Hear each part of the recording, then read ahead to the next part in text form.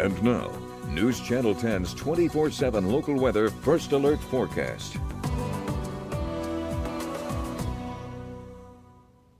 Well, happy Thursday to everybody out there. Another warm day setting up for the Texas Panhandle today. That will be thanks to a good bit of sunshine and winds picking up out of the south and the southwest. We're going to see winds pick up, especially later this afternoon, probably picking up to about 15 to 20 miles per hour. Could see some gusts up to 25, maybe even 30 miles per hour in some of those breezier locations. But highs today definitely above average, topping out in the low to mid 60s. Temperatures tonight pretty similar to what we saw earlier this morning, pretty seasonable as well, dipping into the low to mid 30s, mostly clear skies. Winds, I put variable at 10 to 20 miles per hour because they're going to start out of the south and the southwest, but we're going to see a cold front come through late in the night tonight. That'll bring in more of a north wind direction, which will set up for a much chillier day for your Friday. Highs probably not getting out of the 40s in a lot of the area. Mostly sunny skies and wind speeds picking up as well at about 15 to 25 miles per hour. Gusting up to 30, 35. I'm not ruling a gust maybe here and there of 40 miles per hour.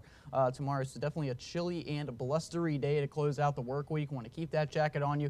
Definitely during the morning and probably all throughout the day as well. Not comfortable by any means. Similar temperatures for Saturday, but luckily not quite as windy.